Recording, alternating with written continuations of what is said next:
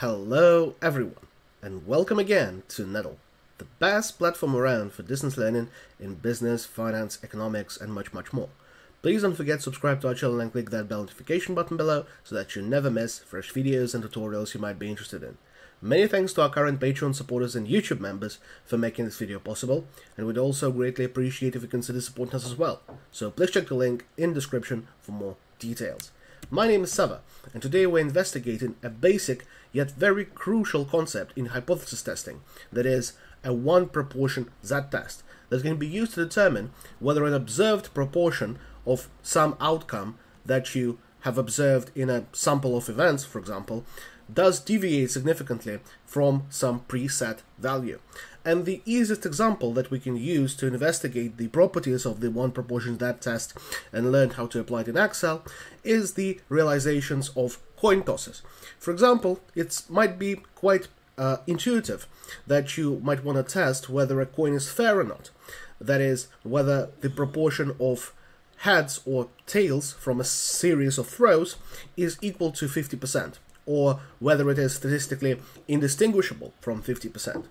And here, as an example, we have got two series of tosses from two different coins. So the first coin we tossed 80 times and got a record of heads and tails, and the second coin we also tossed 80 times and got a sequence of heads and tails. So let's now describe the realizations of these tosses and apply a one proportion Z-test to those coin tosses.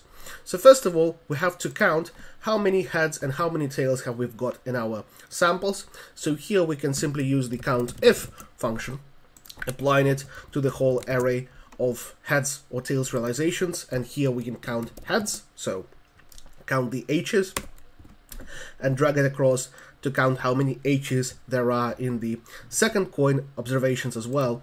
And then we can just copy this whole formula, paste it over here, and substitute H with a T to count how many tails there are, and drag it across in a similar fashion. And now we can calculate the overall sample size, that is, how many heads there are plus how many tails there are, and to double check that you haven't missed anything, we can verify that both sample sizes are equal to 80.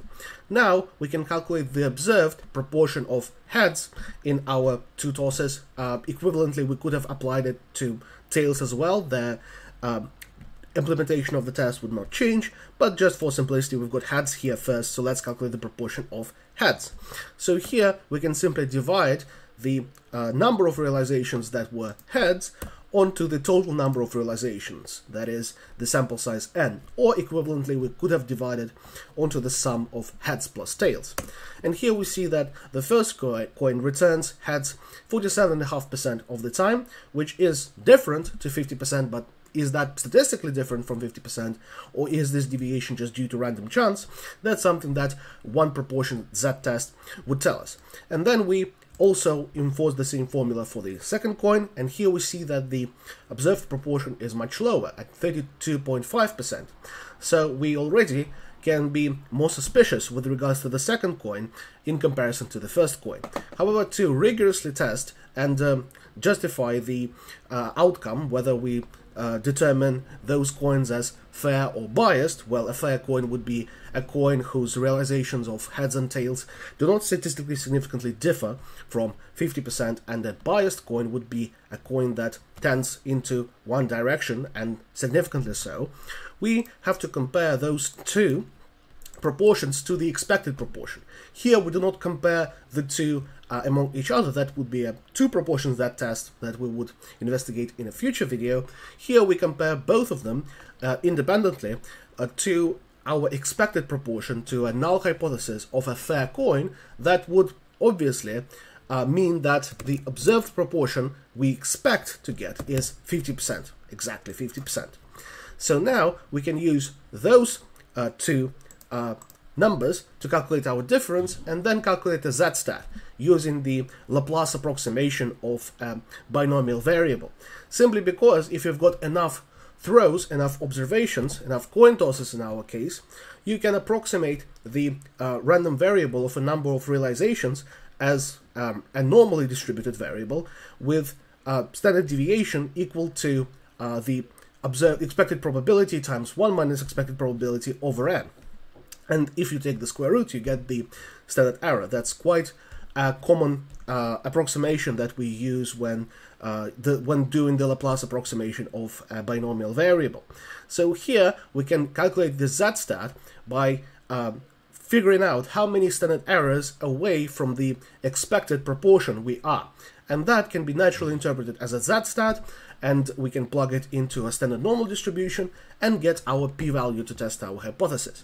So let's do that. Let's calculate the Z-stat using the Laplace normal approximation of a binomial variable. Here we can do that as our sample size is quite large.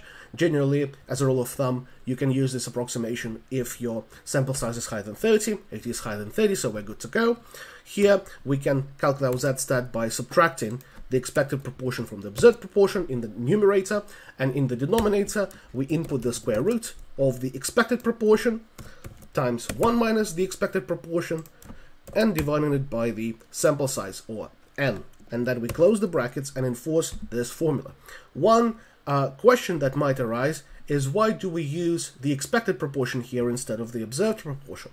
Well, this is because the null hypothesis is that the coin tosses, or the number of heads, are distributed as a approximately or asymptotically normal distribution with p equal to 0.5. So given the fact that we're comparing it against the null with p of 0.5, that's why we input the expected probability, not the observed probability, in the denominator. And for the first coin, we have got a negative Z-stat. Well, negative Z-stat means that we deviate from the expected proportion to the lower end. However, this Z-stat is not that high, and we could compare it to the critical values, or we could calculate p-values and compare those to the confidence interval of our choice. However, if we apply the same logic, the same formula, to the second coin, we have got a much higher Z-stat in magnitude, and it's also negative simply because 32.5% is much lower than 50%. And now, to determine statistical significance of such deviations, we can apply a two-tailed Z-test. Why two-tailed? Well, because at the start we have got no idea where a biased coin could deviate, and that's why we have to account for potential deviations for both ends of the distribution. So to apply a two-tailed Z-test in Excel, we can impose 2 times 1 minus standard normal distribution function, norm as dist, input the absolute value of the observed Z-statistic. Why the absolute value? Because we do account for deviations into both directions, and that is why we can disregard the sign in that case. And we need to input 1 here for the cumulative distribution function and not the probability density function. And then we close the appropriate parentheses and enforce the formula for the first coin and get a p-value of 65.47%.